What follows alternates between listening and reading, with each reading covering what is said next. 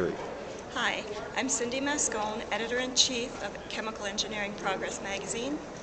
We're here today at AIChE's 2010 annual meeting in Salt Lake City, and we are about to go into the Water and Energy Plenary session, Water, Energy and Water Sustainability for a Smart Planet.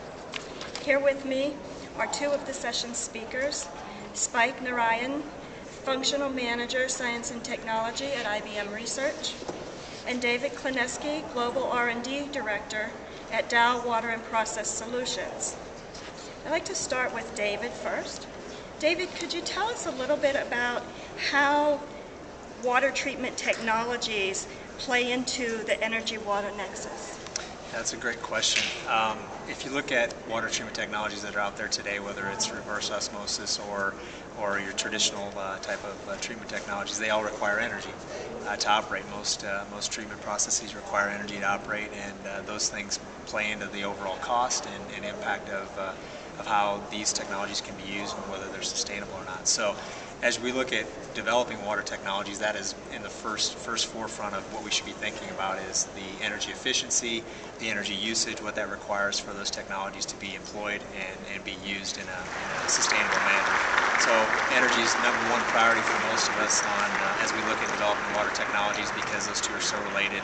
You know, it requires, we would take water to make energy, and it takes energy to make water and clean water, so those two are extremely closely related. Thank you. And Spike, I know you're going to be speaking about IBM's initiative called Smarter Planet. Can you tell us a little bit about that and the technologies that are involved? Okay, so there are many facets to the Smarter Planet agenda that IBM is rolling out. On one end, we have basically the use of information technology to optimize materials and sustainability and water and energy and all of that. On the other end, we have technology development that requires deep skills in material science, nanotechnology, and engineering. And there's a huge bridge between the two that have to be built.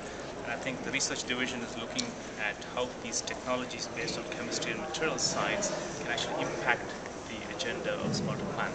So they come in many flavors. Water, energy is two that we just talked about. Traffic is another one. Sustainability in terms of materials is another one. And there are many examples of where the present processes are extremely inefficient. There are many ways in which we can bring more efficiency to consumption, energy use, water use. And so we're looking at many different technologies to help bridge that gap between hardcore technology and eventual use. Okay. As an engineer, I noticed that the abstract of your talk mentions effective sensing, data gathering, and analytics. Can you tell us a little bit about that end of it? Yeah, so that's the IBM information technology end of it. And so the vision that IBM has is that as you instrument the planet in many different ways, that instrumenting could be sensors, could be RFID tags, it could be cell phones, it could be many different ways in which information is gathered.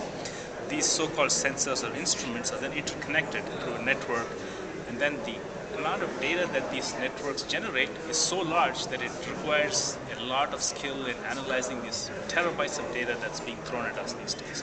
So the whole concept of generating data, analyzing the data to give you actionable intelligence is at the core of the Smarter Planet strategy. Great. And David, another question for you. Where do you see the chemical engineer fitting in to solving these problems? That's a great question. If you look at the definition of a chemical engineer, we're trained in biology, we're trained in physics, we're trained in pumping of fluids, in a lot of cases, material energy balances, things like that. And all of these aspects of chemical engineering apply to water treatment technologies. If you look at for example, a power plant, they require a lot of water to actually produce the energy and electricity that's needed to supply a city. And chemical engineers are typically involved in designing those systems, ensuring that the right material flow balances are there and used effectively. So The chemical engineer is very versatile, what I say, in a water treatment system scenario, and actually designing, operating, and actually looking at, to what Spike was mentioning, helping develop some new technologies. Most of us have chemistry backgrounds as well, so those things also help in terms of providing new materials, new chemistry that can actually improve the cost and energy efficiency of a water treatment system, for example. Great, thank you. Thank you both. I look forward to hearing your presentations. Thank you very much. Thank you.